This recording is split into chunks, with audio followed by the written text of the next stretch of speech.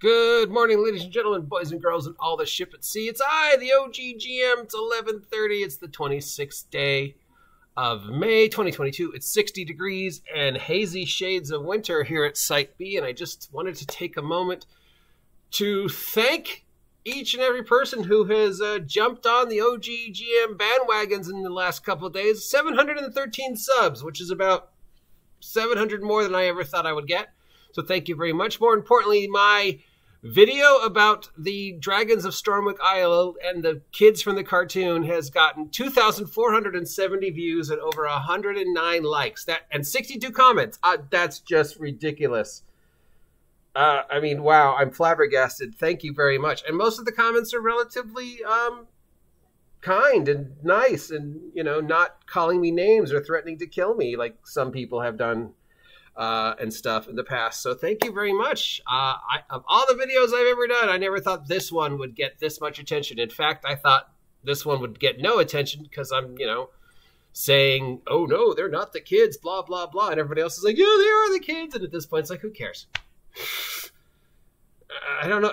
I guess I never realized how important it was because I guess I never realized how big the show was. You know, when you think 80s fantasy cartoons, you think He-Man. You know, this one was always like, yeah, kind of. You know, I liked Avenger. I liked Shadow Demon. But mostly it was, I rarely ever watched it because there were better cartoons on. And even, you know, back then I was like, look, the guy could just send them home now. Why is he doing this to these poor kids? I want to live in the world of Dungeons and Dragons. No, you do not. You know what they don't have in the world of Dungeons and Dragons? Soap. You know what they do have? Dysentery.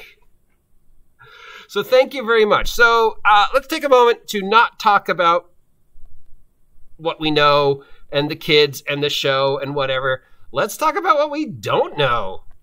I don't know how interesting this is to anybody else. So let's start with the original. The original Dungeons and Dragons box with Mines of Pendelver, whatever it's called, Fendelhaven. I don't know.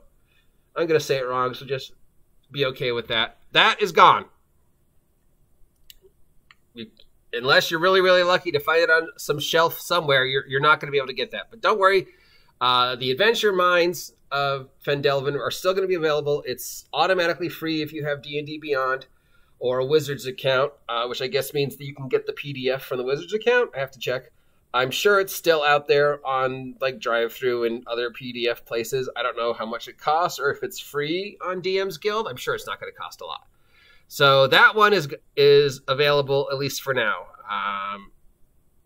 As of last press release, Isle of Stormwrek, you know, for an island called Stormwrek, it's really way more popular than it should be because, you know, I would think ships would avoid an island called Stormwrek Island. It's like, look, it's obvious. You're going to be in a storm and you're going to get wrecked on this island, so avoid it. Wizards of the Coast is saying this is the new starter for going forward with all the starter D&D stuff, which I don't know what that means. How is this? But yeah, so Mines is gone.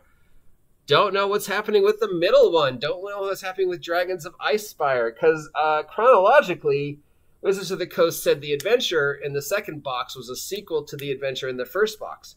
They haven't said anything about the adventure in the new box. I don't know if the actual Dragons of Stormwrek Isle is a continuation or if it's a new separate. And, you know, then you would have to give us reasons to be on this island and dealing with dragons and stuff. And I don't know, that seems a lot of work for a starter adventure. But who doesn't like islands? So this is what we don't know. We don't know what they mean by this is the new core. And we don't know what they mean in regards to what's going to happen with Mines and Icespire. Mines is gone, but you can get it for free still. Icespire, I don't know. They haven't said anything about Icespire. I'm going to guess it's going to go the way of Mines. It's going to become increasingly difficult to find the actual set. And as for the PDF, it's probably going to go increasingly down in price until eventually it's free. And then I would say like a year from now, I bet Mines will be gone completely because Wizards of the Coast will go, oh, you already have it. And I bet if we see Icespire go to D&D Beyond free, within a year it'll be gone too, because they want this to be the new starter, core, everything begins here for new players, which I don't know what that means. Because you've already got it. How is that different than, are you changing the player's handbook? Well, we know you are. So, I mean, wouldn't the player's handbook be the new starter, you know? And this is just sort of the introductory, but I don't know. I don't know what Wizards means by this is the new starter, core, introductory, whatever, because it's Wizards. And I don't know what they mean because it's what, 2000, we're halfway through 2002. It's pretty much June, which means we've got a year and change before 2024 where they're going to reset everything again anyways. So them saying this is the new start and we're not going to change things is sort of, I don't know, seems a little ridiculous for them to be saying that right now, right? Because we're looking at, what, a year and change before the anniversary, and I assume it's going to be a year-long thing for them because you know they're going to milk the hell out of that. And we know we're going to see new shit. They've said we're going to see new shit. They're not lying. I mean, they haven't said, oh, no, we're not going to. They're like, oh, yeah, there will be new shit. We don't know what the new shit is.